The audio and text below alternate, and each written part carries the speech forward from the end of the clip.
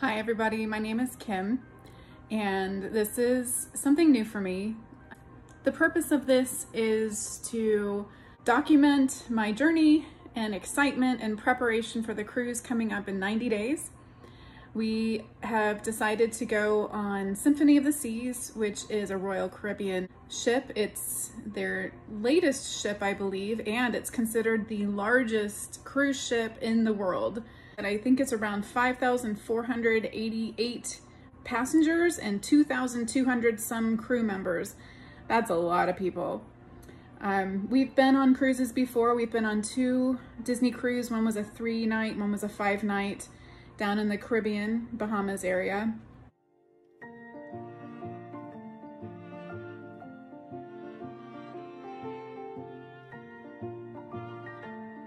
And I went on an Alaskan cruise on Holland America with my mom.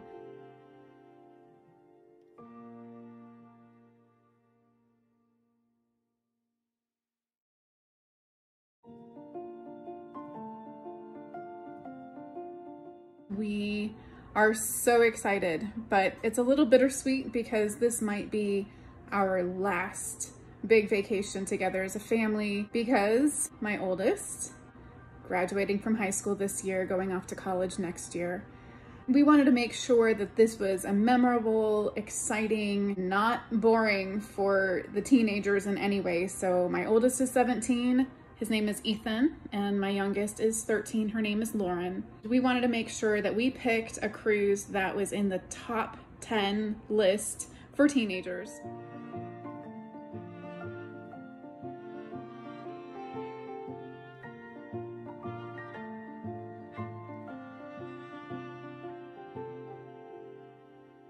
This was on the list. We got lucky. We were able to find adjoining balcony ocean view rooms. The reason for that is because I did not think that full-grown human beings should spend 7 nights sleeping on a couch, and for 4 large human beings to share 1 bathroom, 1 toilet, 1 sink, 1 shower. No thank you. That is not vacation to me. So having adjoining rooms is definitely a plus. We had looked into one other cruise at the same week in our timing parameters, and they did not have any unobstructed views left for staterooms. And having a balcony was very important to me. Also, just like the peace and quiet and alone time that you can get on a balcony. So they had to upgrade us to a suite. It was almost $10,000 to be on a suite, and the square footage of the room is not that much bigger than a regular stateroom. And while it was a little bigger, you still had 1 bathroom, 1 toilet, 1 shower, 1 large bed, and the other 2 grown human beings have to sleep on the couch. So for a little more money than that suite, we have 2 rooms adjacent. Thank goodness. Totally worth it, I believe. Now, when the kids were little, there was no problem, especially with the Disney, it comes down from the ceiling. It worked out really nicely. The thing we're still trying to figure out is, should we get trip insurance or not? For 2 rooms, it's $355. Oh, I would hate it if something happened and we lost all that money. I don't know. What do you think? Should we keep the trip insurance, $355?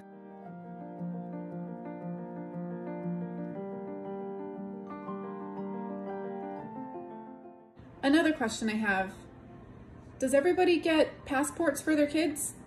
I know you can use birth certificates. So somebody gets hurt really bad, they're at the hospital, they only have their birth certificate. It's not like we're gonna leave them there alone. One of us is gonna be with them. We have passports.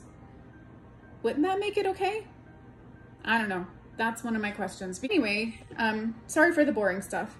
So in preparation for this trip, I have been online so many hours researching and trying to figure out the amazingness of this ship. It's big. It's really big, and it's going to be very crowded. It's a holiday cruise. We're going to be on this ship for Christmas.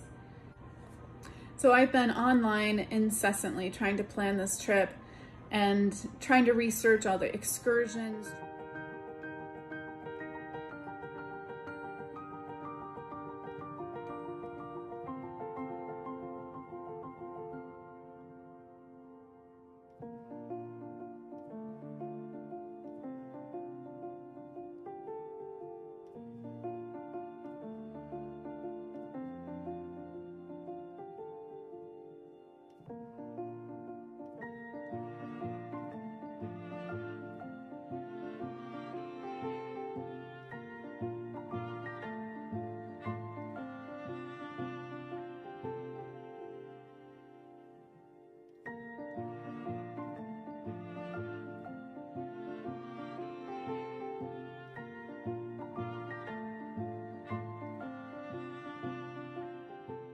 trying to find out what time of day should we plan to eat, when are the shows gonna be, trying to find old cruise compasses.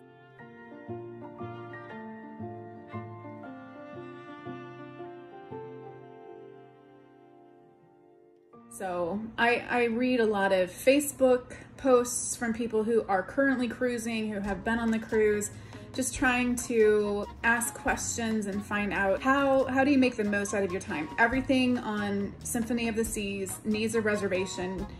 They don't recommend that you make any decision last minute because you will be standing in line or probably won't get a seat. As much as I don't want to have to schedule every minute, I feel like I'm scheduling every minute because I don't want to miss out in case we do decide to do those things. Now dining, what we decided to do is dine on the early side. So between 6:30 is when we start, done by 8:30. And then the show that starts later at night, like around 9 o'clock.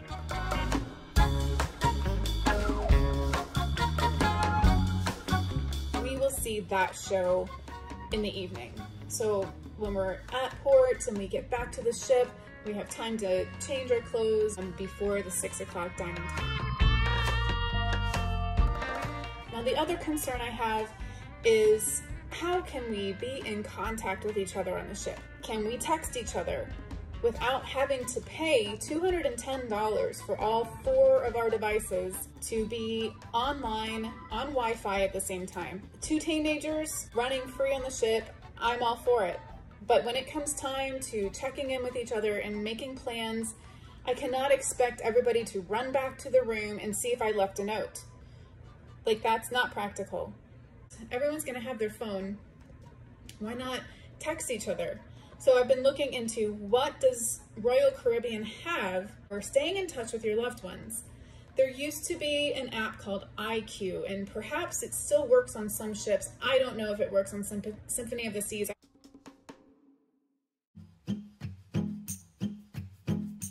So my question to him was, does Symphony of the Sea have an option of texting each other through an app without paying for the Wi-Fi? He said yes. He said it's through the iQ, which I think he meant is the new app, which is the Royal, and that when you're on the ship, you're gonna see these 3 little dots in the right-hand corner, and you're gonna be connected to the Wi-Fi Royal internet, and you're gonna be able to hook up to other people in your party for $7.95 per device. So I'm researching who's doing this.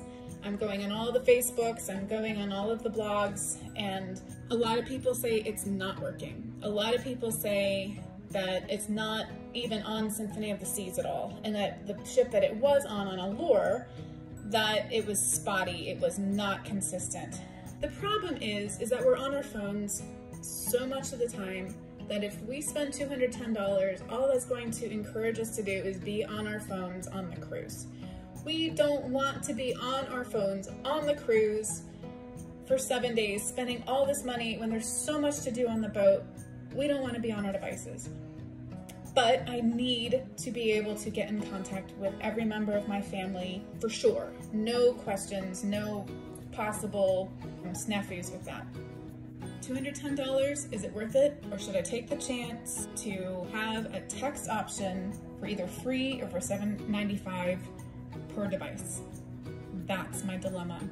I won't know the best answer to that until it's possibly too late to have the discount for the Wi-Fi. Right now it's $30 per day for 4 devices. $210. That's supposedly a discount. If I wait to do it on the ship, it could be 30% more than that, or more. I'm not too excited about taking a chance. I'm also not excited about spending $210 and inviting my family to be on their devices the whole cruise.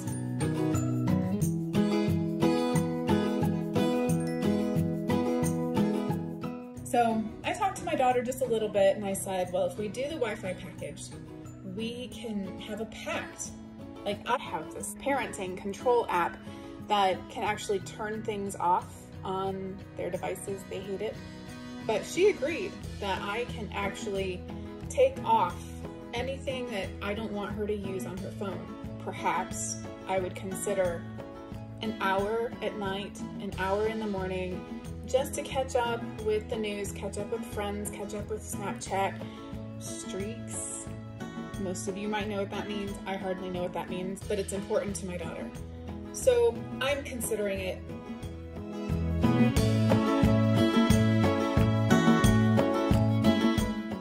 Okay, another thing that we are deciding to do is to get the deluxe drink package. I'm not sure that it's a good idea. Bottled water. We have a whole house water filter in our house. We have a fridge filter on top of that. I don't drink tap water. Cruise tap water seems like it might be even worse than the tap water that I already don't drink.